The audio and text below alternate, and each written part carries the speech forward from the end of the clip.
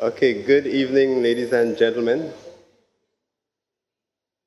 My name is John Pitt. I'm the acting operations manager of the Grenada National Museum. And this evening, we are happy to have you here we've been short of a lecture for a long time. So, we're happy to have you here. We're just happy to be having a lecture. I want to say a special welcome to Mr. Steve Fram, the U.S. Chargé Affairs. Okay, thank you for joining us. Tonight's lecture is part of the museum's effort to offer a forum for visiting and local scholars to present their research to the public. For over 41 years, the museum was established in 1976, so we've been here 41 years. The museum has served as an integral venue for public education, particularly regarding the island's historic and prehistoric heritage. So today we are very happy to introduce somewhat of an in-house scholar. I first met him as part of the Peace Corps volunteer program. He was teaching computers at the Methodist School in Queen's Park. He eventually ran a youth archaeology program at the St. John's River site, and then he helped to renovate the Amerindian exhibit that we have downstairs. Actually, he's planning to update that exhibit again soon from the research that has been ongoing. After he left in 2013, Jonathan got a master's degree in anthropology at Penn State and was accepted into the doctorate program there, for which he's nearing completion. He comes to us this evening as a Fulbright Scholar of the U.S. Embassy attached to the Ministry of Tourism. He has been back every year since 2013, and I am sure that he will continue for some time. During his stay last summer, he began cataloging the museum's entire Amerindian collection. We have some 60,000 plus artifacts in storage, so that's been a big project and it's ongoing. And we expect it to be a tremendous resource. Once that cataloging is complete, we're going to get it online, we hope, and we'll have access to it from wherever. So it's something that we're excited about, seeing the completion of. He also recently compiled a comprehensive inventory of every pre-Columbian archaeological site in Grenada, which he is now in the process of putting online as a public resource. Okay, I'm sure he will share a little bit more of that tonight. So without further ado, we're going to give Mr. Jonathan Hanna a warm welcome to the podium.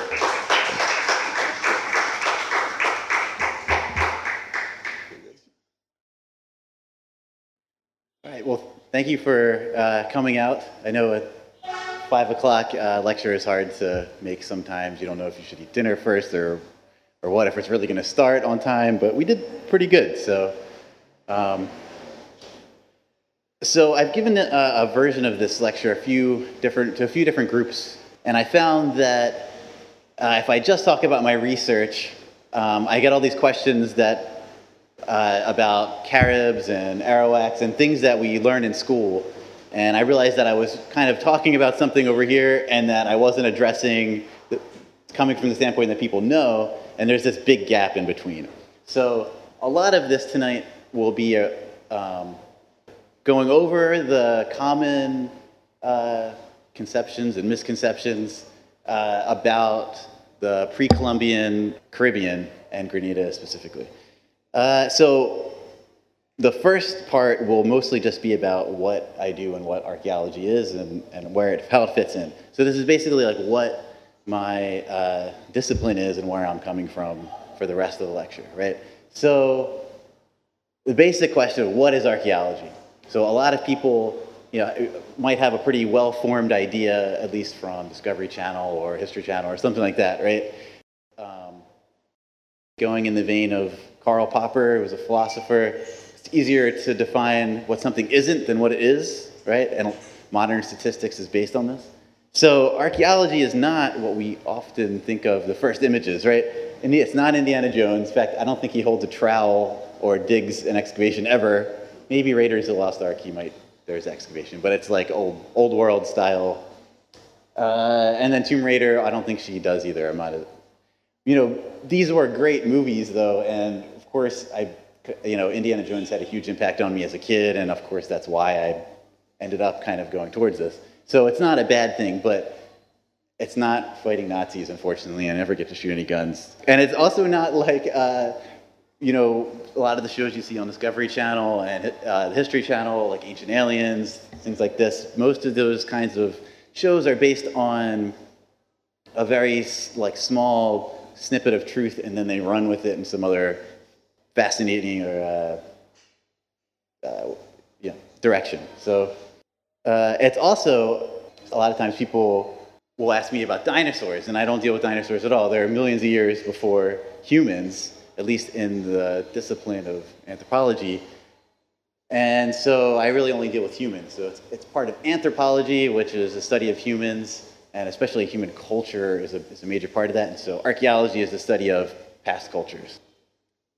Sometime in like 2012, the Society for American Archaeology, who's like the flagship organization that most archaeologists in the US are part of, began issuing guidelines to say, in every introductory class to archaeology, you must talk about pseudoscience and pseudoarchaeology, pseudohistory, because a lot of times the primary experience people have is from shows like Ancient Aliens, which is directly a derivative of this book, Chariot of the Gods from the 60s, which was basically said that, you know, aliens visited the Earth thousands of years ago, or millions, I'm not sure how far back in time he goes, and that they gave culture and civilization and language and all these things that create the modern world.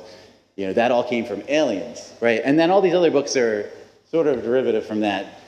Fingerprints of the Gods, it's not aliens, it's white people with beards who kind of look a lot like me. I mean, you go through the whole book, and at the end, it's white people with beards that traveled around the world and gave everybody civilization 10,000 years ago. So they take these little snippets of things, you know, a god that looks sort of like a man with a beard that maybe looks Greek or something, and then run with it, right? But they're not based on much fact. And the same thing with They Came Before Columbus. It's a very intriguing idea. Certainly Brazil and Africa are very close, I mean, on a map. It's not that close to Mesoamerica, which is where he focuses most of the stuff on with Olmecs and Olmec heads. As this is a Mesoamerican giant head that looks African features, but that, you know, artistic style is not enough evidence, at least in scientific terms. So I would love to believe that. I would love to find an alien spaceship or something, but that's what it would take to prove that. So the idea is extraordinary claims require extraordinary evidence. And most of the evidence that I find are little bits of ceramics and things like that I'm building on trying to understand what the ancient past was. You can't, you know, it takes such a monumental body of evidence to prove something that these books have to go on. Of course, it's, again, just like Indiana Jones, it's a good way of sparking people's interest, but I wouldn't encourage getting too deep into it. It'll really mess you up. I actually read one of those in high school when I was interested in archaeology, and it took me years to figure out what was wrong about it, and, you know, they really twisted. Oh, okay, I didn't finish this slide. Well, okay, part of that is that, so in archaeology, there have been some some big claims over the years that ended up being true. So one of them was the site of Lansdowne Meadows. I didn't actually put any pictures of it, so I'm sorry. But this is a Viking site in Canada, right? There's actually another site too. So in Newfoundland, Canada, in the 1960s, these Swedish, I think they were Swedish archaeologists, found cow bones and metal objects associated with Amerindian objects, and they announced to the SAA, Society for American Archaeology, that they had found a Viking site. They were pretty sure these Norsemen had made it to Canada. Nobody believed them, right? Archaeologists were completely incredulous, just like we are with Africans reaching Mesoamerica. But they continued to work, and they documented things scientifically. And I'll talk about how the science works. But everything's organized. You're measuring things. You're carefully documenting everything. And within about a decade, they had radiocarbon dated those cow bones to about 900 AD. They had found swords that match the forms of Vikings. And then they went back into the oral history and identified the sagas that describe Leif Erikson and such that everyone thought were myth. So the oral history turned out to be true in this case. But they really failed at Lansdowne Meadows. It was only about a generation that they lived there. They transported this Scandinavian economy of cows and goats and sheep to the Canadian winter, and they basically, it was almost like Jamestown later on. Jamestown was saved, but Lansdowne Meadows wasn't. So anthropology is a study of humans, and there are a couple different sections of it: cultural anthropology, linguistic anthropology, and then physical anthropology and human evolution, and archaeology, which is the study of past cultures. And we deal with cultural evolution a lot. But it's a science, right? It's organized. So if you look at some of these images, these are our samples, excavation pits, right? And look how square everything is and neatly done. That's because if you're digging a 1 by 1 meter excavation, that's your sample. You want 100% of that sample. You don't want it to go into a bathtub at the bottom, or slant, right? So so these are some students that I worked with a couple years ago at the St. John's River site, and they did a pretty good job with getting those pits, straight walls and everything. You're supposed to be able to drop a penny down the side, and it should just hit the bottom.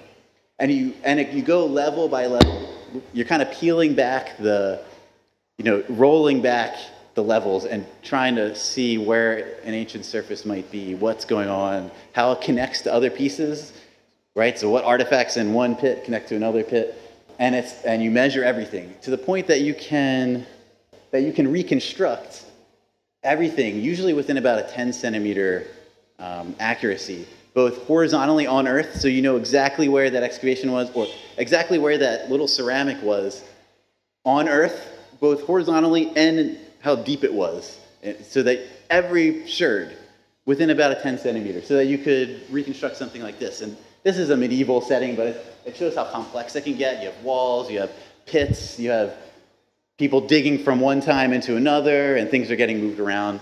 And it's really difficult to understand what's happening if you just go and dig something up, right?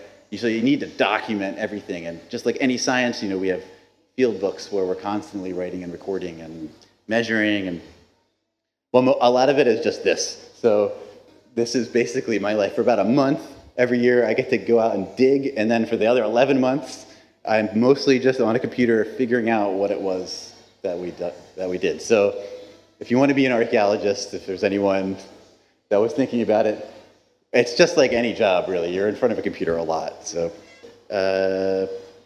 this material culture was getting into sort of anthropology, and we use a lot of the artifacts, including features like pyramids. This is from the site at Tikal in Guatemala, and you can see it looked like just a hill, and when they excavated, they left half of it unfinished so people could see what it looked like before they reconstructed it.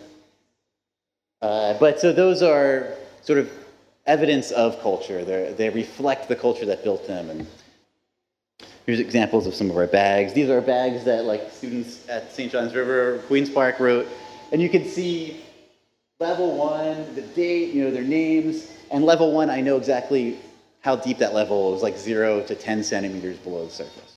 And then some of that's from the museum upstairs. So all this differs a lot from looting, right? So the best example in Grenada is pearls, where you could drive up in your car and buy a whole bag of adornos. Those little animal ceramic figurines, I'll have some more pictures of them. And they're all just taken. The guy might not even know exactly where it came from, right? And a lot of times, they're just taking the good stuff. So this example is burial. Usually people in the past were buried with all sorts of nice things and nice designs and nice pottery, and that's what they'll go after. They'll take that, and then all the food bones that would tell you what they ate, all the seeds, plants, any of the plainware pottery that might actually be more informative than the design, and the actual bones themselves might just be disregarded. Of course, I don't blame the guy selling this at Pearl. I kind of blocked his face out, and some people might know who he is. Yeah, I think he still sells up there. I'd rather him be doing that than selling drugs or whatever, right? I mean, it's really kind of a benign thing in the grand scheme of things. It's really the people buying it that are creating the market and encouraging him to go back and buy more. So I don't blame him too much. He's just trying to make some money. He's poor. One thing I'll get into later is how to make this kind of situation benefit everybody in a sustainable way. Once you loot everything, it's gone forever. The site's done. Once you take all the artifacts out, it's almost like oil in the sense that it's a finite resource that's, once it's gone, right? And it's also like oil or water or some of these other kinds of resources where it's kind of a free-for-all, take as much as you can before it runs out, right? And it's hard to manage a situation like that when there's no one taking ownership, so it's a difficult situation. Okay, so before I switch gears and start moving into prehistory, does anyone have any questions about any of the stuff that I had? Just general archaeology or anthropology. Okay, so the Caribbean. I'm going to start off this section with a pretty bold statement that many archaeologists wouldn't think is very bold. If I gave this same talk at the Caribbean Archaeology Conference, people would be like, Caribes don't exist? We knew that. But it's still a prevalent thing, and you hear it all the time, right? And what I mean is that Caribes don't exist in the way we know, in the way we were taught, in the way we think about them. They never even called themselves Caribes. That was what Europeans called them. The same thing with Arawaks and Taino, Ukians, any of these groups. They didn't really exist in the sense that they weren't really the cohesive group we think of them as. For instance, every island had their own name for themselves. Eventually, they would call themselves this, like the same way that Native American Indians might call themselves an Indian. You go throughout South America, an indigenous person that's descended from people that were here before Columbus would call themselves an Indio. And they probably have another name for themselves, but they're communicating something. It's just a way to package a lot of information easily. Everybody knows Indian, what that means in the sense of an indigenous person, right? It doesn't mean that they're from India. So the same things with Caribs, even though the name Caribbean is derived from the word Carib. It's not what they called themselves. In fact, this is a quote from a friar. I was in Guyana. He wrote this, an account of his journeys in 1622, and he seems to be mentioning Grenada. It was in French, so this is translated. And it's kind of in the same paragraph where he says, the island of Grenada, and he's just repeating what people had told him. It's populated with Cairibe Indians named Camahoogas, hence the name Camerhogne, Camahooga. Okay, so you get these little snippets of things of what maybe they would call themselves. Same thing with Kalinago and Kalina. These are names that some people would call themselves, but not everybody, or not at all, always at the same time, or it depends the group that they're with or who they're talking to.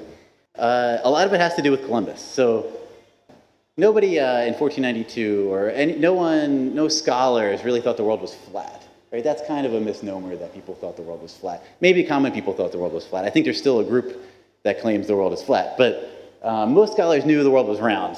And since the Greeks, they knew the world was round. I think it's Aristotle, someone like that said, you see a boat on the horizon, what's the first thing you see? Is the sails, right? If the world was flat, you would see the whole boat just appear. Instead, so they knew the world was round. The problem was they thought the world was so big and that the ocean between China and Europe was so vast, and maybe there were monsters or whatever, but it wasn't feasible, especially economically feasible, to go to China that way, right? And that's what Columbus was trying to say, was that the world was smaller, and he based a lot of it on Tuscalini's map. This guy also thought the world was a little smaller. I mean, they didn't know there was a whole nother continent, the new North and South America, right? So this color version of that is Tuscalini's map, and then it's overlaid with a modern map, so you can see kind of where things were and where Columbus thought he was, why he thought he was in Japan, or Cipangu, or Antilia, which is a mystical Greek island. They weren't sure if it existed or not, but it's on the map. As soon as Columbus arrives, of course, he starts renaming everything. He lands on an island they called Guanahani. You know what it is? I think I mispronounced it because I didn't. He names it Santo Domingo, right? But that's not what they called it. They said it was something else. This is Santo Domingo. You're all now under the rule of Isabella and King Ferdinand, you're all Spanish subjects. Just like that. And he starts renaming everything. So the same thing with the people that Arawaks and Taino and Caribs, things just get really misconstrued. And there's about a 15,000 year gap between when people first leave Asia and Siberia and make it into the New World. So we're talking about a 15,000 year just void between cultures. So the communication wasn't so great. I have my story of our islands, right? Most of us know this book pretty well. I think the adults here read the same thing, and this is what they still use. I think it was first published in 1957. Usually you read, I don't know, 5th or 6th grade, 10 or 15 pages. And that's usually the bulk of what you get about the pre-Columbian Caribbean. Understandably, they have other things they're trying to focus on. I think they should deal with it a little more. But also, the book does a good job of distilling a lot of information for kids. And there's not a lot of books like that, so it's still in print. But this is what most people, including myself, because I didn't know that much about the Caribbean when I started the Peace Corps, right? And I was teaching at the Methodist school. I saw this book, and that's what kind of got me interested in some ways. But let me read just a quick passage. This is what most people usually think of as Caribs. After centuries of peace, the Arawaks were followed to the islands by their old enemies, the Caribs. Caribs were shorter people than Arawaks, but stronger, fiercer, and in many ways more skillful. They were clever workers in wood and made canoes 40 feet in length, which would carry 40 men. The canoes were paddled by paddles, not by oars. Later on, it says that the Caribs would attack the Arawaks, and they carried off Arawak women and girls, making them their wives and treating them as slaves. Arawak men would be killed or usually eaten. Okay, now this is what they still teach in schools, right? The Caribs are cannibals, and that they would rape and kill all the women. And well, in some ways, there's a snippet of truth here about there is a rivalry between these groups, Caribs, what we would call Caribs and Arawaks, and the linguists have done a good job of putting together, based on the languages, what people are speaking, how they're related. And there is sort of a nascent origin of Arawakan languages and moving up into the Caribbean. Problem is that Caribs spoke an Arawakan language. They didn't speak a Caribbean language. That is, that the dictionaries in the 1650s, a couple dictionaries, especially Bretons, are written by these missionaries in the Lesser Antilles, and they're living with Caribs and they're recording everything. That's where you get the name Camerhogne and things like that. It's from Breton. And these are Dominican Caribs that he used, or Cairibe as he called them. It's all in French. Well, linguists have since gone back, and a good book that summarizes a lot of this is Granberry's and Vasilis' 2004 book in the corner there. They pull out all the words and they start comparing them to languages that are known in South America, and everything is Arawakan. There are some Caribbean words, but they seem to be a trade language. It's like a pidgin kind of thing. So the men may have spoken a pidgin Caribbean language to trade in South America, but the idea that they're stealing all the women and that the women are Arawakan and the men are Caribbean is a misnomer. I mean, that would only, how many generations would that last for? I mean, here they say, after a time, the only Arawaks remaining on the islands were the women who had been married or enslaved by the conquerors. Well, wouldn't they eventually be Carib? Like, wouldn't their daughters be Caribs then? And it would only last a generation. It doesn't really hold up when you think logically. And when you look at the languages, it's Arawakan. So this is kind of it's hard to see. These are some of the South American languages. And here's ones in the Caribbean. And here's the one spoken by Taino. It's kind of a dialect, Arawakan dialect. And then Island Carib is right there next to it. They basically spoke almost the same language, very similar language here and in Greater Antilles. And yet they were often called Carib and Taino or Carib and Arawak, right? So these are just things Europeans applied to them. Often if someone attacked a European ship, Spanish or French, they would say they were Caribs. There are actually evidence of some of these same people being called Taino, and then later they run into them and they attack the Spanish, and they call them Caribs, and they're the same people. So it was more a European or a colonial category, as some archaeologists have said. Another problem is that there have not been any Carib sites. Well, I should say up until the 1990s, there were no Carib sites. So despite, you might hear, oh, this is a Carib site or that's a Carib site, there was no definitive Carib sites. There were no sites that actually dated to contact period in 1650 in Grenada, right? One thing I should say about this, one little nuance of this is that the dictionary is written in 1650, right? Columbus arrived, the first Europeans arrived in 1492, 1500. So there's a 150-year difference. And there's also probably a lot of Taino moving down into Lesser Antilles, escaping all the genocide happening in Greater Antilles because they enslaved them and made them work in mines and things like that, right? I mean, that part is true in the Greater Antilles. So there was a massive depopulation in Puerto Rico, Dominican Republic, the Leeward Islands, and Bahamas. So it's possible then that maybe some of them moved down into the Lesser Antilles, and that's why they're speaking Arawakan language, when really there were Caribbean speakers, and it's all mixed up 150 years later. That is a possibility, so I won't rule that completely out.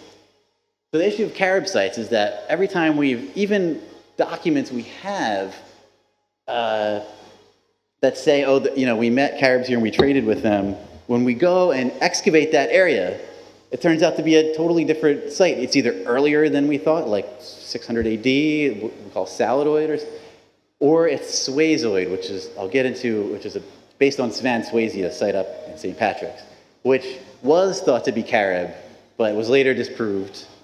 And one of my theories, which I'll get into, is maybe it wasn't completely wrong. All of the ethnographic evidence that we had, or ethnohistoric evidence, seemed to show that Caribs were recent arrivals. This is of whoever the Caribs were, right? They were recent arrivals. And so they would have been making a type of pottery that would be similar to that made in the Guyanas, especially, and in South America. So it wouldn't be that different. So whatever was being done here, you would see a massive change. And so one of the problems is we didn't see a change. All the pottery that we found shows a nice continuation. I mean, you can see exactly how things changed over time in situ without anyone coming in and killing everybody, right? And taking the women and burning the village. So in the 1970s, a guy named Dr. Kirby from St. Vincent identified a pottery called Caio, and he thought it was earlier. And then eventually a guy at Leiden, Ari Brumert, argued pretty persuasively that it was actually exactly like this pottery that you see in the Guyanas around the time of contact. And it turns out he was right, and they started finding more sites that had this pottery going back and re-identifying things. So we do have Carib sites. But are they Carib as we have been saying? Are they the Caribs that we think of, or are they somebody else? So for Grenada, when the French first arrived, 1649, the first permanent settlement, right? They write an account about 10 years after they arrived in 1659. And the story of Leapers Hill and everything is in there. And that's what probably all the stories of Leapers Hill that we've heard are derived from that original document. The French describe two different people. They're describing Cairibe and Galibis. A lot of times they're treated as the same group, Galibis and Caribs. Or they're all just called Kalina, which would be another name that the Galibis would call themselves. And hence you get things on the map, like this is a map of Grenada and St. David. You have the site of Galbi Bay, which on earlier maps was called Anse de Galibis, right? And I'll show you some pottery from there, and it's a Galibi site. Also, the story of Leapers Hill isn't really just Caribs, it's Caribs and Galibis. So they say they attack a group of drinking Caribs and Galibis. So they seem very similar, but the French are making a differentiation here between these two groups somehow. And it's not really clear. Of course, they're giving them these names. Nobody says they're a Galibi, nobody says they're a Carib, right? But somehow they're making this differentiation. I think it has to do with the language. As I said, the Caribs were speaking an Arawakan language. These Galibis are from the mainland. Galibi is a word that the French would use to describe a group in Guyana at the time of contact. So this is from 1757, but, and by that time, this group had really consolidated, and they embraced trading with Europeans, and so they really expanded during the colonial period. But you have depictions of what the pottery would look like, and these people speak a Cairibean language. So maybe these are the Caribs. So in Grenada, you have Galibis who are probably speaking a Cairibean language, and maybe that's why the French are calling them Galibis. And you have this people from Salters Bay, for instance, they're calling Caribs, but who are they? Well, so here's the site of Galbi Bay. This is an example. So you notice from that picture, see these samaku jars, these big, they're like cassava beer usually is in them, usually some kind of alcohol.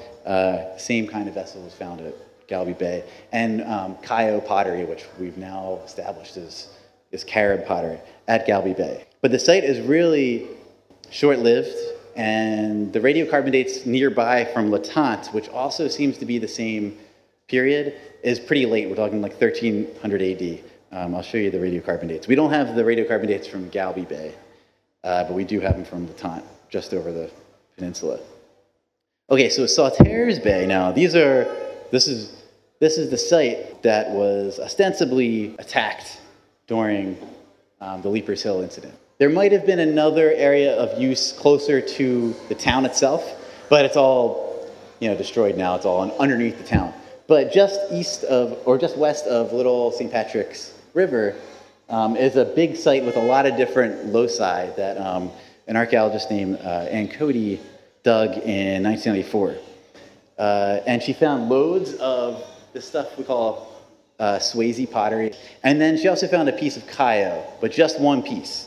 And there were also some burials, things like that. But the radiocarbon dates, if you look at the top there, these are the ranges, show almost continuous occupation from about 700 AD, even going back into 600 AD, all the way up to contact period. And you can see it, the last date goes just a little bit over 1600. So probably contact period. We don't have a definite, although we do have some historic pottery and there's cow bones and stuff like that on the top levels of the site, and associated with the Caio pottery. But down at the lower levels, you have the Swayze stuff. These people that leapt off the hill with the Galibis were actually maybe the original indigenous people that had first colonized Grenada. And they were just being called Caribs. They're being called invaders when they most likely invaded an empty place originally, right? And they had been living there 1,000 years. I mean, 600 AD to 1600 AD, right? So indigenous people are derived from an Asiatic people that moved into the New World at least about 15,000 years. That date is being pushed closer to 20,000 years. And, even this book talks about the Beringia the land bridge between Asia and where people would have crossed. The problem is that with this is that right when we're pretty sure that land bridge was forming and people could cross it, there's sites down in like South America popping up 15,000 years ago. So you have radiocarbon dates that are popping up at sites like Monteverde and others. There's even one in Pennsylvania that's about the same time. The Yucatan, all right when people are supposed to be coming over. So we're pretty sure they had boats, and there might have been an earlier wave. And we know that there was probably a couple waves of people coming over for a while. Around 5,000 to 6,000 years, people started to move into the Caribbean. So this is pretty late. This is after agriculture. This is after plants are domesticated. Corn was domesticated about 8,000 to 9,000 years ago. So the people moving in, they're still hunter-gatherers, but they do seem to plant things. A lot of the earliest tree crops and stuff show up about 5,000 or 6,000 years ago. But it all seems to be coming from Central America at this time. So you have these two archaic groups, one in South America and one in Central America. And it seems like the one in Central America moves in first. And there seems to be an interaction area up in the Leeward Islands where they're kind of exchanging things. The way we're able to differentiate this is that the Central American ones, they make these stone tools that are like hammer and pecked. they make these blades like you would imagine if you're making a stone tool, right? You're just hacking. But down in South America, the technology was really a groundstone thing. So you think of groundstone axes and things like that, these like smooth, it's a kind of a different kind of technology. And so there are no like blades that we know of like down in South America at the time, but there seems to be some interaction. One issue with this though is that they only really appear in Trinidad, particularly the site of Ortier, which is what they're named the Ortroids. And then they skip the Lesser Antilles entirely. So there's no archaic people in Grenada. There's no evidence of anybody making stone tools before the ceramic making people. We do have stone tools, but they're associated with ceramics, and at the time of contact, you have people still using stone tools. So that could be from any time period. Whereas up in the Greater Antilles, and especially the Leeward Islands, you have archaic sites all over that date to, at the earliest, 5,000 to 6,000 years, and then going on. Now, one issue is that, of course, sea level has changed, so sites could be underwater. You know, people moving in from Trinidad or South America could have settled on the beach and just kept moving. But the same would be true of the Leeward Islands and Greater Antilles, and yet you have archaic sites all over. There was the Caribbean Archaeology Conference 2 years ago was in St. Martin, and you know, we go around the island, and St. Martin has tons of archaic sites. They were just all over. It's a little island. I think it's smaller than they're all over the place. So why weren't they in Grenada or St. Vincent or Dominica or St. Lucia? In fact, so you have two islands seem to maybe have these archaic people, and that's Barbados and Martinique. Now, the Martinique site is it seems pretty short. The Barbados one is just a couple conch shells that date to that time period. There's nothing else that's associated with them. So you could probably just go on the beach and find a conch shell that maybe is 5,000 years old. It's just, you don't know when it died, and it's just, you know, they last a long time. So that's a really iffy thing if they made it to Barbados and then they skipped everything else. But there have been some intriguing evidence. One of them was a series of pollen cores that were taken, 2 of them in Grenada at Meadow Beach, right outside of Pearls, and Lake Antoine. So pretty close. And they showed potential human disturbance around 4 to 5,000 years ago. But the way they define that is mostly, this here is charcoal signal. So you have this long core of soil that you pulled out of the lake, and you go through it and you look for seeds and little bits of plant material and pollen right under a microscope, and also charcoal. The charcoal people would consider that an indication of human presence, making fires. But of course, fires can happen naturally. There's lightning. You have really dry seasons, and you have bad storms. You could get fires. So one criticism of this is that they just kind of draw these lines randomly, especially the one from Lake Antoine. There's a clear charcoal signal earlier, and they say that's natural, and then the one after that is humans. And it's kind of, I would much rather believe them if they said it was the first one. Another issue is that there's no direct evidence of humans. Some of the archaic plants that were brought in here are mostly tree crops. So you have papaya, avocado, sour sop. A lot of these things are actually legacies of these first people that moved in. But you don't see that in the pollen cores. So without that sort of intrusive taxa, as we would call it, it's just a really intriguing thing. Maybe there were archaic people here. Here's a little piece of evidence, but it's not definitive enough. So at the moment, this idea of a stepping stone of people moving, especially this is the archaic people moving through time up to the Greater Antilles, is really just an idea and hypothesis, and it needs a lot more testing. The same thing is discussed for ceramic making people. So around 500 BC, you have, which is right around here, you have these ceramic making people move in from South America. And this is the white on red pottery. It's a really nice pottery. So all of a sudden, you get beautiful pottery just showing up. So a place like Grenada, you don't have archaic. We have nothing that shows archaic. And then all of a sudden, really amazing pottery that's well fired. There's not a lot of temper in the pottery. It's very clean and nice, well decorated and stuff. There's pieces down in the exhibit downstairs. And it just shows up. So we know they moved in. They migrated in, right? This didn't happen naturally. You don't see a progression of people beginning to learn how to make paint and how to make pottery. It just shows up. And then in South America, You see it around the Orinoco River around 2000 BC. So we're pretty sure that's where they came from. They come out the Orinoco, just like stuff you find on the beach might be washed up from South America and stuff. So they pretty much follow that same route. But again, it's just like the archaic people, there's no dates for the earliest ones in the Lesser Antilles. So the earliest dates for all the Windward Islands are about 100 AD, and that's not even Grenada. So up in Puerto Rico, about 500 BC, you have this movement of people. And in the Leeward Islands, you have these radiocarbon dates that show they were there. When we run the radiocarbon dates for Grenada or St. Vincent or Dominica or St. Lucia, it's all much later. Similar kind of pottery, but much, much later. And so there's this thing called the southward route hypothesis that they might be skipping.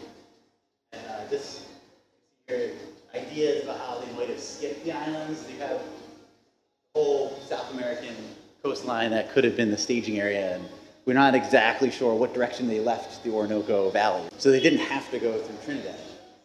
And a big problem with the stepping stone is that the population would have had to be really high in order to populate each island and get to Puerto Rico by 500 BC. You would need a lot of people, especially if you have a settlement. So you leave 50 people. You leave 50 people in St. Vincent. You leave 50, the population becomes higher than what it could have been from the South American origin. That's one argument. It's possible that they did. My research was mostly targeting this idea that, well, they might have skipped Grenada and St. Lucia and St. Vincent, but there wasn't enough work done here to know. I didn't feel like there was enough archaeology to say for sure. You know, there was just little bits of things that we knew about. But nobody had really, there weren't even that many radiocarbon dates of these sites. So I was sure I was going to find an early Saladoid site. As it turns out, and this is still kind of preliminary because I'm in the middle of my research, but the preliminary results are that actually I think it might be right. So we have 84 sites that we know of, Amerindian sites in Grenada. I'll show this slide a couple times, but the red ones are what we call Saladoid. They're the earliest ones. They're the white on red pottery. But these sites all date really late. They're about 400 or 500 AD. Like I said, in Puerto Rico, the same kind of pottery, but it's 400 or 500 BC. The earliest site that has always been proposed was Pearls. So for years, everyone said Pearls was the earliest site. And you get all sorts of crazy ideas about what the age was. There were a couple radiocarbon dates run, but even a book that was published this year, I saw they said it was 200 BC. It's actually 500 AD. The actual radiocarbon date, it's just been, people just keep repeating this. I mean, archaeologists keep repeating this. I'll show you those dates in a second. So there have been about 5 projects since 1962 in Grenada, beginning with a guy named Ripley Boland, who did a big survey of the islands. And then Florida and University of Florida, a group called Foundation for Field Research. During the Revolution, there was a French archaeologist, Henry Petitjean Verger, who did a salvage excavation at Point Celine during the airport construction. And then there's been a couple smaller groups. Now there's Leiden and now Penn State with me. So this was the Pearls site. One issue with Pearls was that we were pretty sure it was early. The pottery looked really early. Like I said, the radiocarbon dates weren't really showing that. But of course, an airport was built right through it. So there's things that are all mixed up. And there were also a lot of other issues. I showed you that picture of the trenches at Pearls. I mean, this site is massively disturbed. That blue dot here is the Cocoa Rehabilitation Project, or in the 80s, actually took soil from Pearls, because it's really fertile and good soil, and moved it elsewhere in the country as part of a cocoa rehabilitation thing. I was stopped, but it took about 2 years to do it. And in the process, they created all these little fake pearl sites. So there's little pockets of adornos and things that you would find at Pearls elsewhere in the country, but nobody actually lived there. It's from Pearls. But the radiocarbon dates for Pearls, okay, so here's Pearls right here in the box. Not those, I'll talk about those.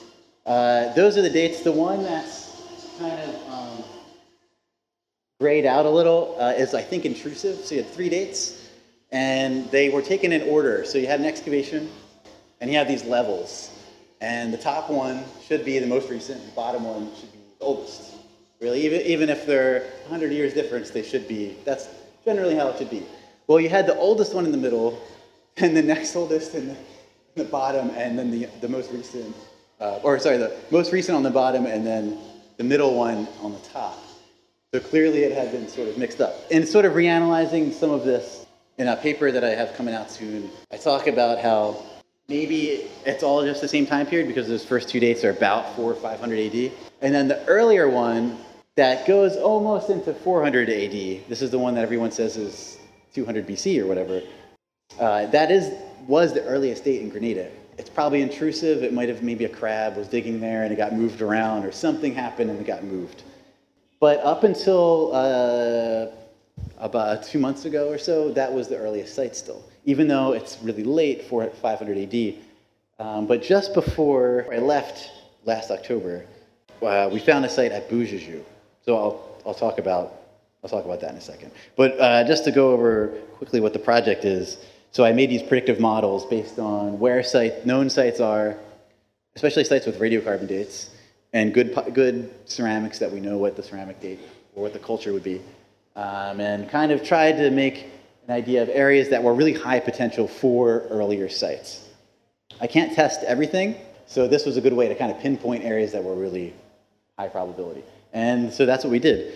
We also did a bunch of soil analysis, especially phosphorus. Phosphorus is a major indicator of humans. If you're going to do one kind of geochemical test, phosphorus is pretty much it. Humans are always messing with it, and it's a major element for plants, right? You usually fertilize your plants with nitrogen, phosphorus, and potassium. It's kind of finite in nature, and plants conserve it. Not as much as nitrogen, but they conserve it. And when you plant crops and you take those crops and harvest them, you redeposit all that phosphorus that was in the plant in one spot. And so you get these high concentrations of phosphorus where humans were processing plants or animals or whatever, right? Burials are going to be high in this phosphorus. So through some geochemical tests, we did this. And the really cool thing, to show you a couple examples of it, here's the survey we did along Antoine Bay. So we took these auger tests, and a lot of this is this later pottery, same stuff you find at Solitaires Bay.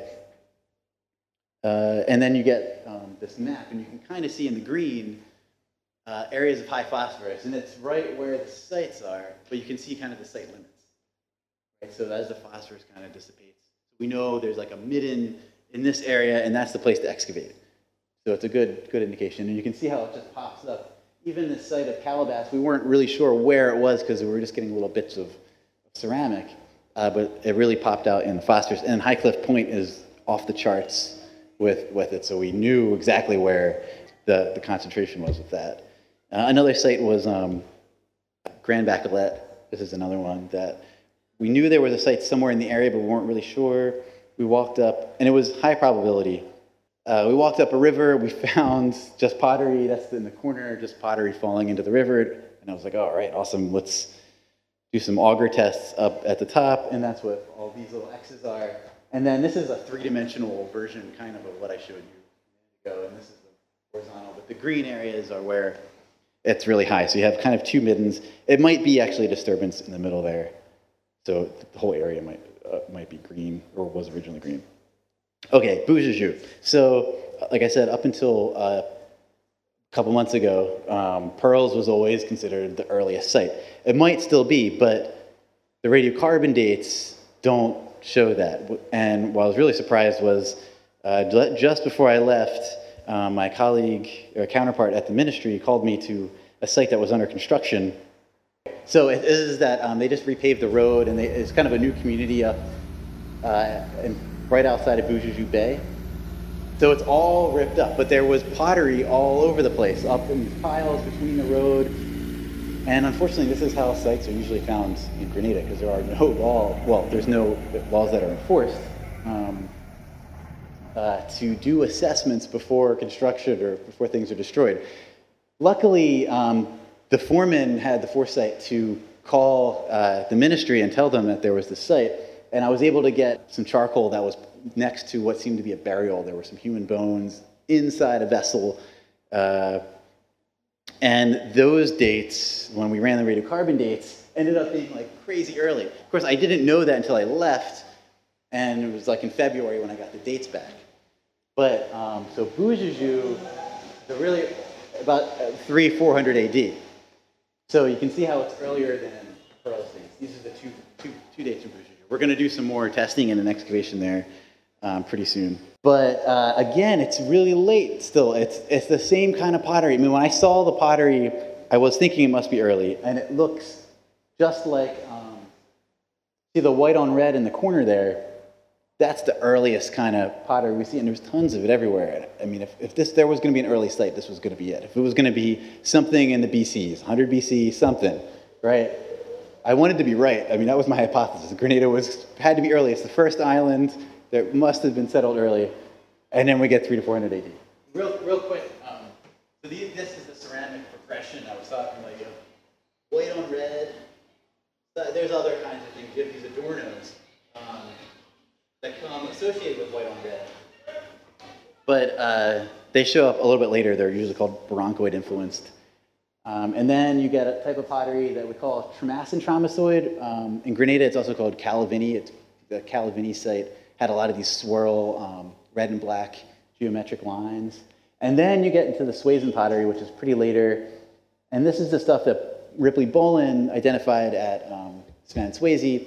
And he was sure this was Caribes because if you see this little, I know it's hard to see, but this little piece of pottery there, it's called finger indented. That's what he called it. And then next piece there is scratched. It looks like someone just scratched the pottery when it was still wet, right? So this is kind of a crude cave people slapping together pottery, right? This is what he's imagining. They're very warlike, right? They're just savages. And so they're artistically destitute. They couldn't possibly be creating anything like the Saladoid stuff you see earlier, right? So he's like, these are definitely the Caribes. This is the group. Unfortunately, none of the radiocarbon dates or until recently, were there Suezan pottery associated with historic colonial pottery, glassware, things like that you would see when Europeans show up. So it was pretty definitively knocked out. And you can see the progression too. It's kind of, this doesn't show it as well, but Calavini pottery and Swayze pottery are basically the same people. He took the utilitarian wares, the crappy stuff that people just use in their day-to-day, and he said, this is Swazoid, sometimes it's called. And then the really nice stuff, he said, was Calavini, and this is earlier. And he actually thought this was when the Caribes came in, and even some of his articles talks about how these Arawakan women making Calavini pottery must have looked down on the Swazoid women who were making this cruddy pottery, slapping together finger-indented rims and things like that, right? But really, they all date to the same time period. It's probably the same ceramic horizon, it seems like. And so you have the nice stuff at Calavini. And at Calavini, you also get the Swayze stuff. So they're all kind of the same period. And then from there, you can kind of see how it progresses from the Saladoid period.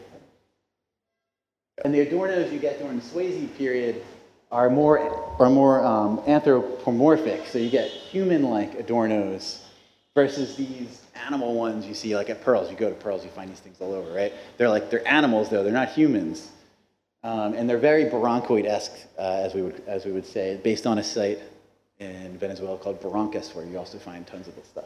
And then there's a piece that's downstairs, the Calavini polychrome, and that is like the piece that you always see whenever anyone mentions Calavini. It's like that pot, the one we have downstairs.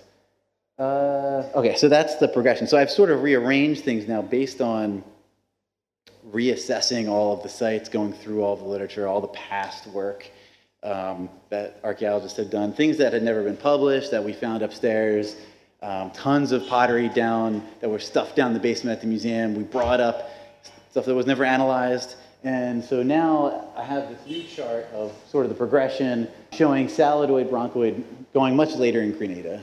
And the earliest sites really 300 AD. Maybe there's a 200 AD, but that's as far as I'm hoping now. Like I'm really not completely ruling out anything earlier, but there's nothing to go on. So I made a quick little GIF of progression through time. So I'll let it play more. So this is the Tramesoid, Swayze, Calavini time is orange. And then blue is the Caio. So red is the Saladoid, 300, 400, 500 AD. This is the number of sites at each period, at least sites that we know definitively have that kind of pottery. Sometimes you can't tell what type of pottery it is, so those sites aren't on there. I think there's about 50 sites in this cycle. So one thing you notice is there's a huge population explosion during this, around 800 AD, right? You get a lot of people, or you get a lot of sites all of a sudden, and then they kind of drop down in the historic period. So that's kind of a mystery right now, is what's going on during that period, and how does it relate? There are some of the other islands, like St. Vincent also has a population boom, it seems like. But then in the Leeward Islands, you have a depopulation of people. They often call it like a no man's land between Caribes and Taino. But based on what I just said, maybe that's not really what's going on, so we're not really sure. So getting into the last section, which is much shorter, is in order to continue to learn about these sites, we have to try to protect them more, right? So I think we kind of have an ethical, really a moral responsibility to protect and save the things that lasted this long from our ancestors. And I'm saying our ancestors because this is just world history. This is just important to everybody, how these people lived, how they changed the environment, how they managed, how the landscape now, like I said, pawpaw trees and avocado and stuff are based on these people that had showed up thousands of years ago. And they're all being pretty well destroyed. This is just a couple examples, but every site that I've visited has a problem, and these are some of the more drastic ones. So even the site of Spanswazi, which is the only type site in Grenada that when an archaeologist finds that scratched pottery anywhere in the Caribbean, they're going to call it Swazi. They don't always use the word Calavini. And then often they'll just say Tramasin, Tramasoid, or Saladoid. So all these sites still have problems. There's illegal dumping, there's sand mining. I don't know what's going on with Levera. It's a mess. There's a site there at Levera where they're building an ecotourist artificial environment thing, golf course, but they destroyed a site in the process. So there needs to be more protection, right? There needs to be stronger laws. One thing is that there are laws on the books, they're just not enforced. So I think as Grenada continues to develop, this is something that we should, think about as the population expands, and there's only going to be more people and more people and more people, and start laying down the framework of how to handle this stuff now would be really important. And of course, there's an idea in social sciences called Maslow's hierarchy of needs. In any society or any person, you have to take care of the basic stuff first: food, water, health, security. So this is almost a model for development too. We've moved on past these things. There's still a lot of poverty, but we're continuing to be developed.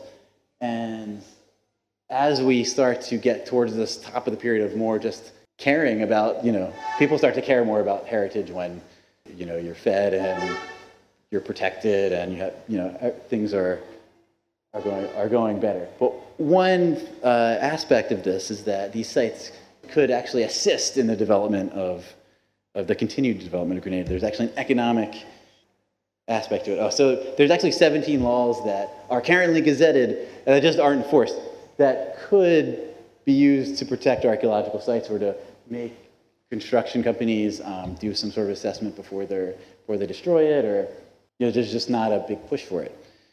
And then of course there's a myriad of plans, policies, recommendations over the years that have listed sites that should be protected, and I think the more we start to talk about it, eventually something will happen, so that's why I'm mentioning it. But so there's this idea of heritage tourism. This is just a basic outline of what that entails, but you have these cultural assets, basically, Mount Rich petroglyph and Duquesne petroglyphs, and all these sites that I'm talking about, those are sort of capital. And they could draw people in to the area if we were to develop it in that way, right? And so there's a value for stakeholders. And I'm a stakeholder too as an archaeologist. The value for me, especially, is the research. And the value to the community might be that people are coming there and they can sell things, or there might also be identity involved, a pride in having this petroglyph site. And there's a group at Mount Rich that I'm working with right now that's kind of the way they see that stone. I'll mention them again in a second. So this is kind of the general process.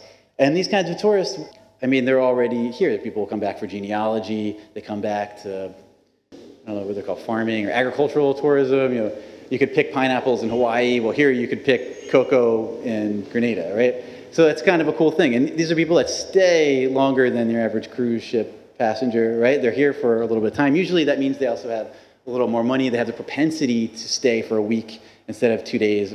And they're usually a bit of a higher education. They're interested in the heritage and seeing the culture of Grenada.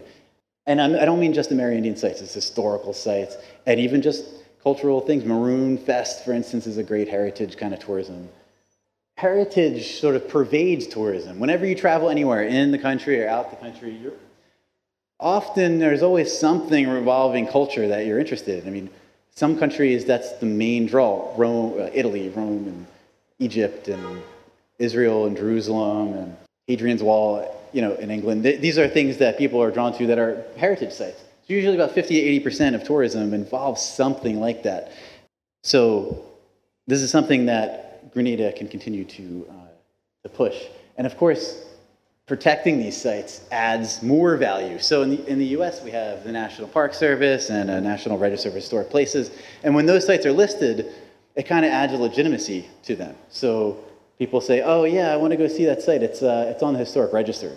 You know, it adds a little bit to it. So if we had a register, of which there have been recommendations and numerous sites, including the fort, things like that, that were actually protected and listed that way, it kind of gives it a branding. Eventually, we're hoping to do the World UNESCO World Heritage site, but that seems to, every couple of years, it's like 2 steps forward, or 1 step forward, 2 steps back, but hopefully, maybe eventually, and some of these archaeological sites will be part of that. Second to last slide.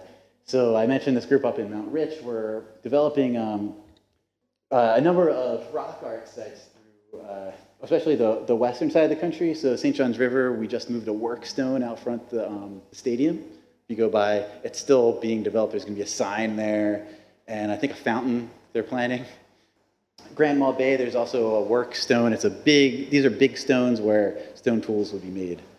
But during the ceramic period, I could talk about work stones later if you're interested. And then all the petroglyph sites. And of course, this map highlights one interesting little thing is that, you know, all the petroglyphs are in the northwest side of the island. We don't really know what's going on there, why there's not really any. I mean, there are a few work stones in St. David's and St. Andrews, but there's no petroglyphs. So this group, Mycedo and Mount Rich, which is where the Mount Rich petroglyph is, if you haven't been up there, I'd highly recommend it. It's right up the road from Belmont, and they just redid a building. You can see them painting. This is a group that actually kind of took ownership of it. It's a bunch of kids, and this was a couple years ago, so now they're getting older. Some of them have their own kids. They want to develop this as a stop on basically this corridor that we're calling the Petroglyph Path.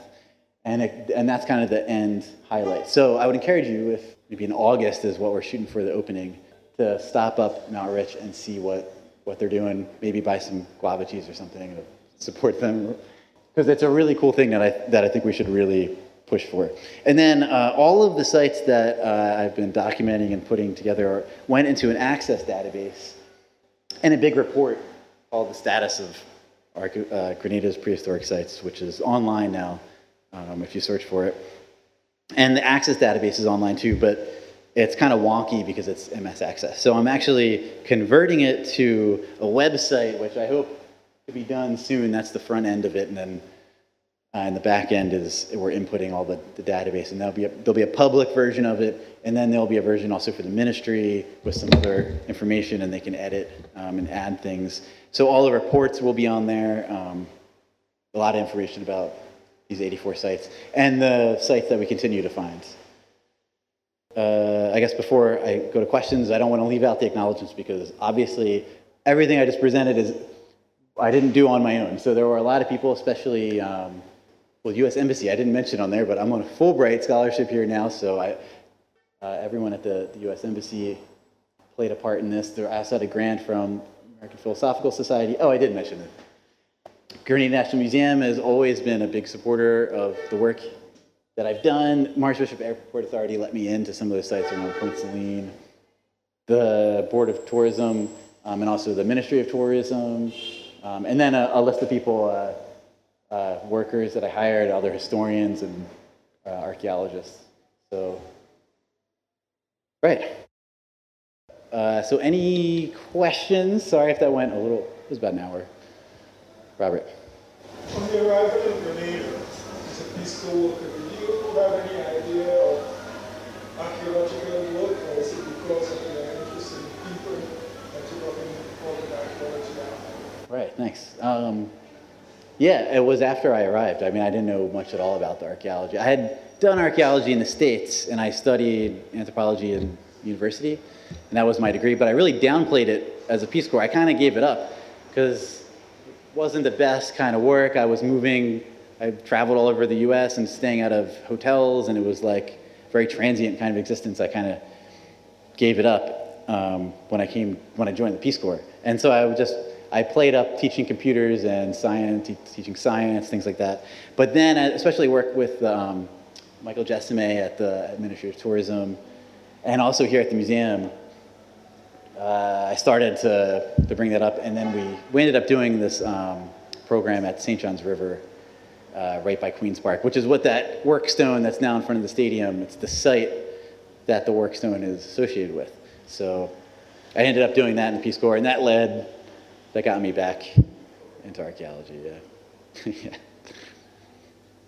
Any other questions? I think was a particular that could make you remember, I didn't hear mention the Siamese. Right, so that's another term. Yeah, yeah, no, what's funny, I hear that a lot in Grenada, and I think also St. Vincent, I think maybe Cairibe is the one responsible for this. So Siboney, let me see if I have that slide. Siboney are actually, from an archaeological standpoint, the term Siboney is used to describe the early stone tool makers that come out of Central America. That's really the Siboney. And at the time Columbus landed and the early Europeans, there was a group called the Guantaname that lived in the western part of Cuba that they were told just lived as savages in caves and made stone tools. It seems like they really did still exist. There's some argument now that actually the Taino, and the Taino were a little different down here. Like I said, the language might be different, and they also had a little bit more complex political system. But they may have pushed out whatever archaic people were in the Dominican Republic and Cuba. So the word Siboney was always used for that. But then you hear about it down here to describe the archaic period. I think that's usually but like I said, there's no real evidence for the archaic period. So all the stone tools that we find are associated with ceramics, not anything earlier. Good question, though, yeah. Yes?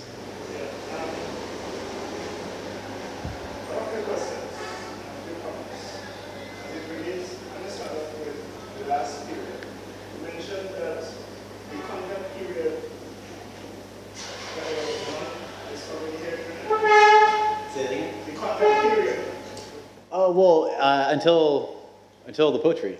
Yeah, you know, on that slide, I think I mentioned, where's that slide? I kind of rushed through that. Right, there's about 20 Caio sites now, and a bunch in Grenada, which dates the contact period. But up until 1994, I think, when the first real Caio site, Argyle in St. Vincent, was confirmed that, well, yeah, and they had actually glassware and things that were trade goods with Europeans that are in the pottery. So you have like these designs on the pottery with like European goods in it. So it's like no doubt that this is contact period. But so this is why La Poterie is so important, because it is a contact period site, yeah. I don't critique to what you said about the cause and forming nature of all sites.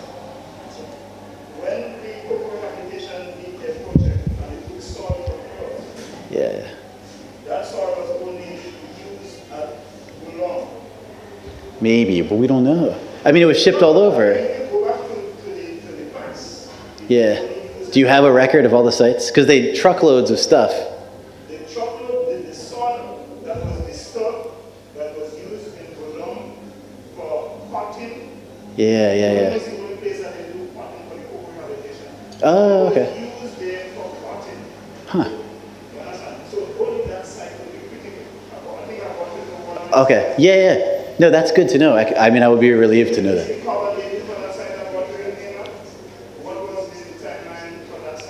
For what site? La Follette? Right. Oh, it was like 700 to 800 AD.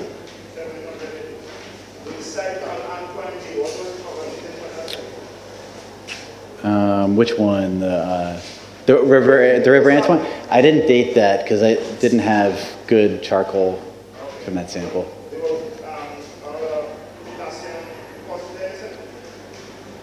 I only did the one auger test, so I didn't do the phosphorus there. Because you need at least like 3 to triangulate. And I could go back, but I kind of felt like I was on Leiden's turf when I was there, so I didn't really want to. Because Leiden is doing similar stuff. I don't want to step on their toes. Yeah. The research, no one university has authority to monopolize the research in Grenada. Right, but I mean, if they went to Boujajou and started digging, I would be kind of upset because like I found the site. I'm like trying to get the funds to work on it, and then they swoop in. Usually, there's kind of an etiquette that you don't, but yeah. I could be upset. Yeah. Right. I started all this research. Anyway, I mean, it is good what they are doing, and as it relates to the word Galibis, in the French reading text, they clearly identify the Amerindian that came from the mainland as the Galibis. Okay. So it's not basically a different kind of people, but it's just referred to Right. as the people that came directly from the mainland, because the mainland people and the rest of the Amerindians in the Cairibe, they will normally have a piece, and that piece would have been placed in a poetry. And they all came for that piece. So they refer to the French clearly stated in the written history that was in the 16th. Yeah, that there are these Galibis, yeah. People from the mainland was referred to as the Galibis. Right, right. Just like But they're living there. now, Grenada have a totally different accent to the people that live in Trinidad. Right. And the people that live in St. Vincent have a totally different accent to the people that live in Grenada. Similar to all the other islands. And Exactly, yeah. Yeah. you come close to the linguistic part of it, where you say that, yes, there was basically 2 different languages. And the Arab languages which the people of the Caribbean spoke are. So there was no distinctly between the Chinese and the Caribbean. They were Right. all one people. Yeah, they spoke the same language, yeah. So, I mean, the process of reculturing and rewriting our history will take some time, but it's still sort of confusing when Definitely. different researchers have come to different opinion as to what is and what, I mean, I took my grandmother oral story and I developed it into a scientific novel, the history, and I have a scientific approach. Just as a report to in Canada, where the oral history of the hiking and they build it up because of scientific evidence. That's what you need. The same thing I did as it relates to the calendar of laboratory. Right. So, I think continue, but there's a lot of, I don't want to go into Right. I think you're right. It is very confusing.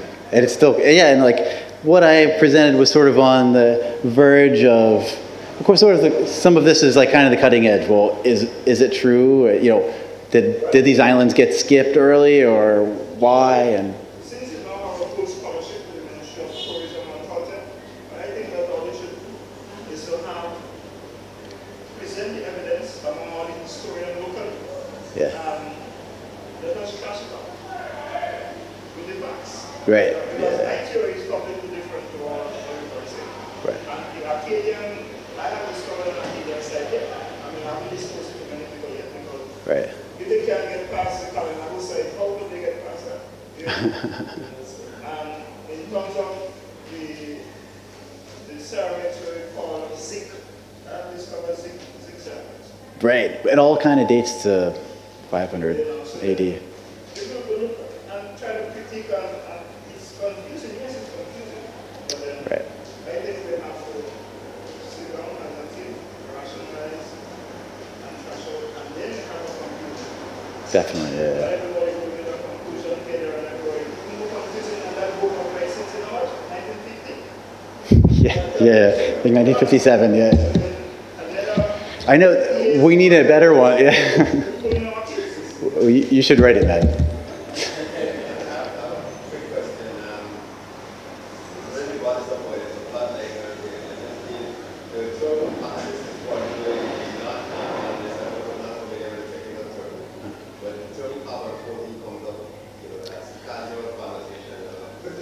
Yeah. In terms of how long it takes to get results from it, just briefly the process of how long it takes to get something here, it's something that I understand. Yeah, it's something you have to test basically on an AMS, an accelerator mass spectrometer machine. I was lucky enough that Penn State, like my advisor deals with radiocarbon. Like he does a lot of radiocarbon stuff, and he actually got a huge grant, and we just got an AMS machine that's just for radiocarbon dating. And it's actually not even, well, it's not really gonna be commercial, but we're only kind of doing in-house stuff. So all the dates that I ran, you know, I just got lucky to have this. Otherwise, I'd have to pay a lot more money to send it away. But so a quick thing about radiocarbon, because that question does come up a lot. You know, anything alive is breathing and ingesting the air, or even in the sea, there's carbon, right? So you think of what's in the air, there's nitrogen, there's water, oxygen, and there's carbon dioxide. And attached to that carbon dioxide is carbon, right? It's carbon and oxygen, right? So any element, I think I have a chart here. Okay, so periodic table. So any element on here, you know, if you took a gold bar and you zoomed in on a microscope as far as you possibly can, all the atoms are going to look exactly the same. They're a basic fundamental element.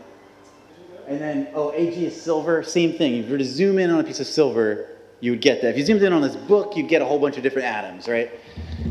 Made up of these periodic atoms. Now, carbon is one of these, and it's in air, and usually, now all of these elements tend to have things called isotopes, which are variants of the element. So carbon-12 is like the predominant kind. It means it has, 12 electrons. But then every once in a while, there'll be a 13th one.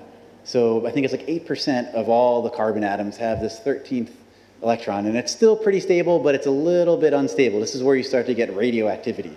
So you add a 14th atom, and it's radioactive. It wants to get rid of this electron, right? So it's carbon, and it has 14. But the way that even happens, actually, is from nitrogen. So nitrogen has the most common kind of nitrogen is N14, which has 14 electrons.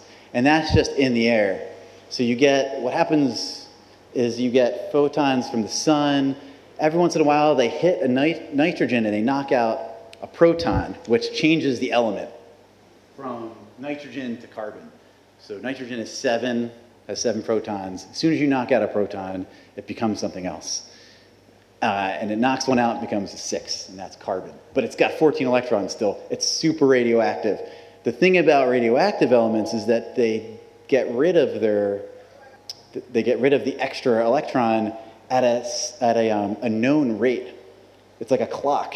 So you just count the number of carbon-14 in a sample, and, well, you have to know how much carbon-14 is generally in the atmosphere, and then you count the number that's in the sample, and you can see how much has deteriorated. Now, what we didn't realize in 1950 when they discovered this was that there's different levels of carbon throughout time. It changes, especially after the industrial age, and then the nuclear weapons testing all just totally messed up the atmosphere with all sorts of radioactive nitrogen. So you can't really use the current atmosphere now, but through tree rings especially, also cores, we can go back about 40 to 50,000 years and know how much carbon 12 and 14 was in the environment at that time.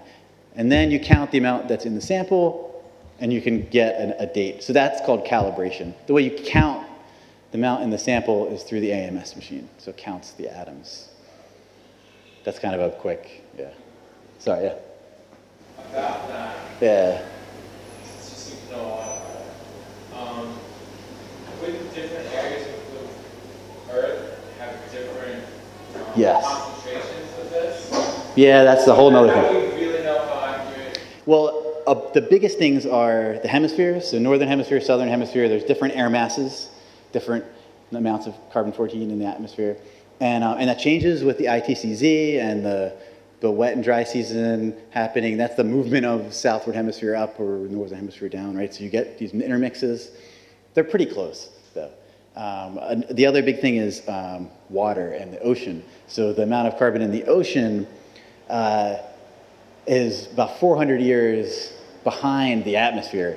That's actually the issue with the Pearls dates, is that they were shell, and they didn't apply the marine curve to it. They just used the atmospheric curve. So actually, when they said the Pearls dates, they were just saying what it would be if it was charcoal, but it was a shell, so that animal was ingesting what we call the old water effect of all the carbon that's in the ocean.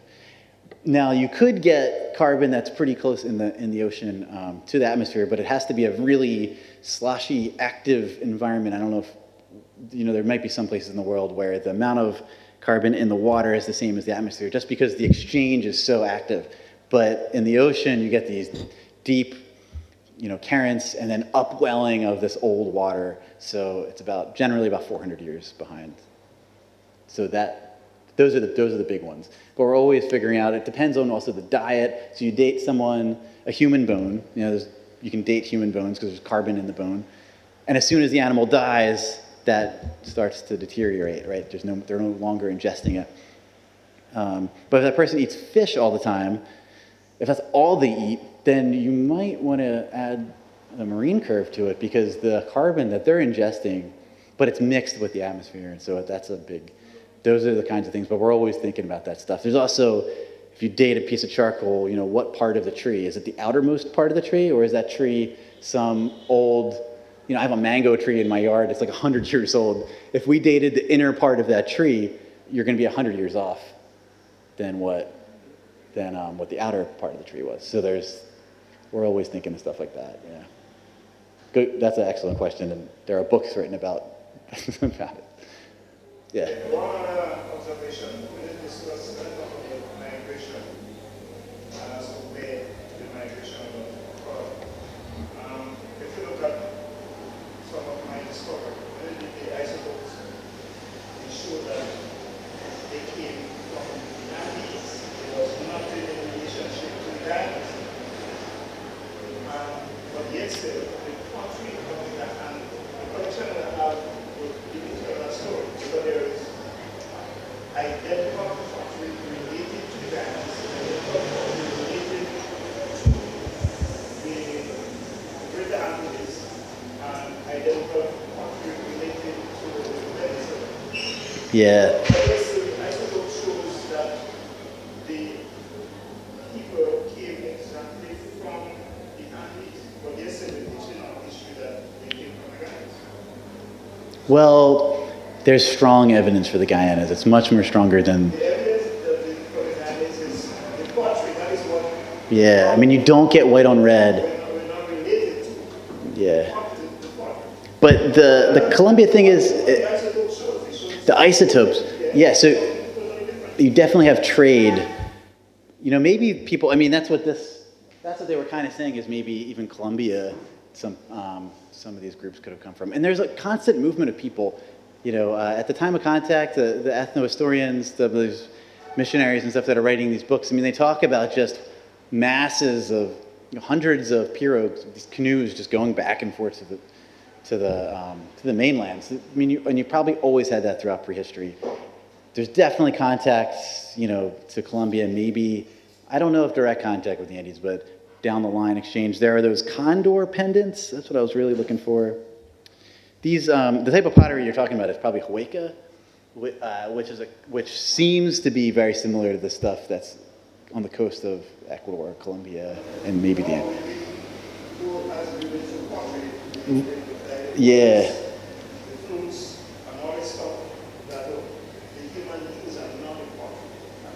Right.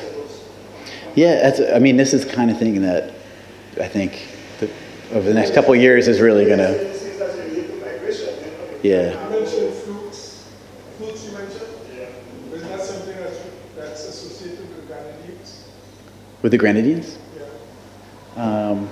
Yeah. Yeah. I mean, all over, you know. And a lot of it is this legacy of. I get the impression that the way the imported fruits was created in that region. I don't know about, I mean, the Grenadines are also late, the dates are really late, so the stuff like Cairibe and all are 300 AD. Yeah. But yeah, they're definitely carrying. I mean, you just think, you know, you're going on a long trip, you're going to bring a couple pawpaw, and look at all the seeds in that. I mean, you don't even have to intentionally plant a pawpaw seed. That thing is going to grow wherever you throw that, right? So, you know, that's the kind of, we call that like domesticating the landscape. It's just an unintentional way of making it more hospitable. The next person that comes by, there's going to be a pawpaw tree, and they're going to eat some. Yeah. You said there was a site that you with some of the information. A website? Yeah. Well, we're making the website. It'll be on the museum website. You know, I should put a link. Right now, we have some teacher kits and stuff on the website and we might use this lecture as when we're recording it to build a teacher kit off of this. But I'll put the that report, well, the status of Grenada's prehistoric sites. I'll put that on the museum site, and also the access database. Although it's kind of wonky, so you might want to wait. Probably a couple weeks. I'll have the website done. All right. Well, thank you so much for coming and listening to me rant on and on. So thank you. I think there's some food and there's some light snacks and some drinks in the back. So help yourself.